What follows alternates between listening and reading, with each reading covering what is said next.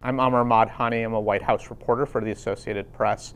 And what the Associated Press has just learned is that President Zelenskyy will be making his first trip outside of Ukraine since the February invasion by Russia, and he'll be coming to Washington on Wednesday to visit both the White House and make a speech at the U.S. Capitol.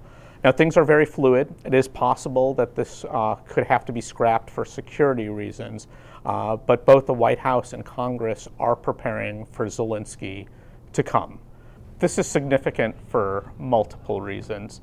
The war is at another inflection point. It's at a fraught moment for Zelenskyy.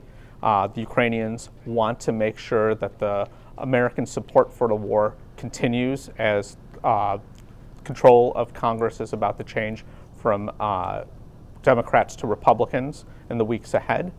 And it's also an important moment because Ukraine's about to get $45 billion more promised for the next piece of fighting.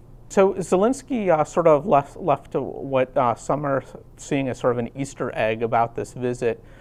He was on the front lines giving out awards to Ukrainian forces that are really in the thick of this, and he was given a flag that he promised to hand on from the Ukrainian forces that they meant to be a token of thanks to the U.S. for the support that's been given to Ukraine in fighting the war thus far. 10 months ago, no one expected Ukraine to be standing at this point. They expected the Russians to have prevailed.